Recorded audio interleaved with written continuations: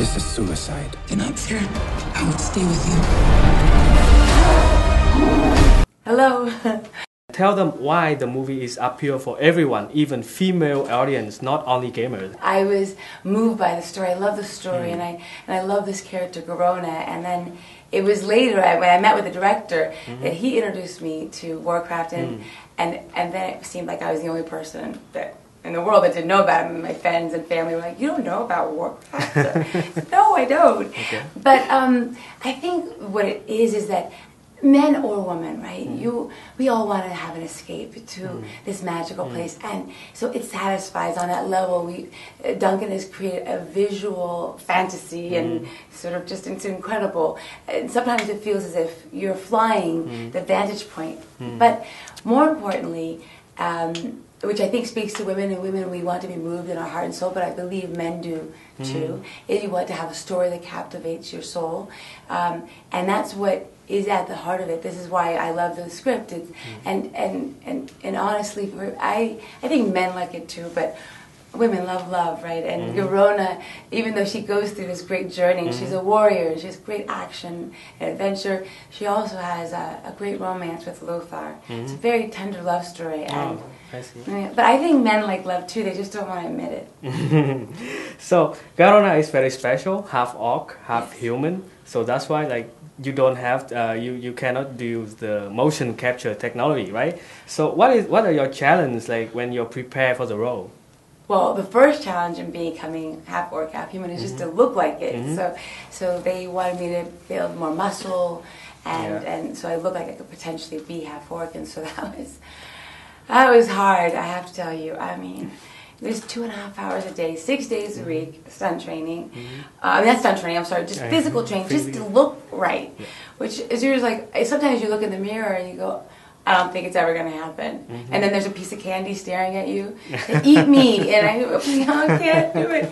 So it was challenging, but then it became something that I love quite a bit. So then that was a physical challenge, and then learning how to actually do the stunts that Garona does, that was important. So we learned swordplay and knives and various forms of physical defense, and learned how to ride a horse. And all of it was hard.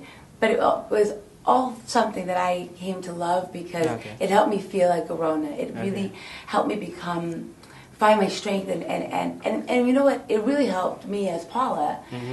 Playing Garona changed me tremendously. It gave me strength in my mind and my heart in ways I didn't know were possible. It's great to hear that. So how do you feel when you're working with Travis Fimmel and Daniel New on set? Nice to be around good-looking men.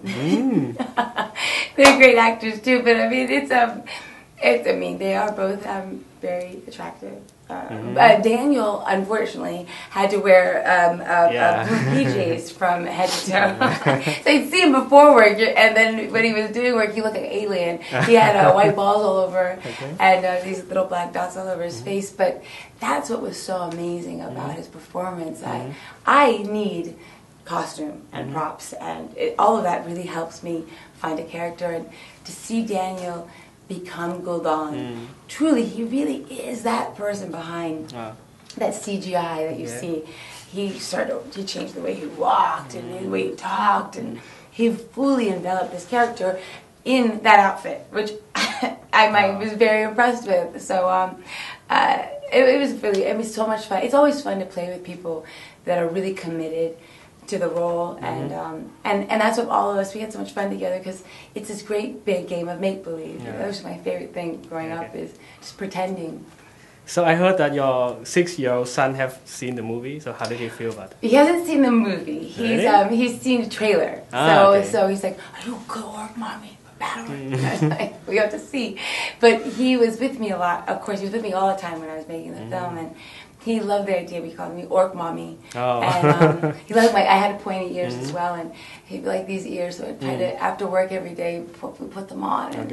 And it was a fun set to have a child at, because there was horses and people dressed up as all these characters, and so it was fun. Okay, thank you so much. Yeah, I hope that Warcraft doing well at the box office. Yeah.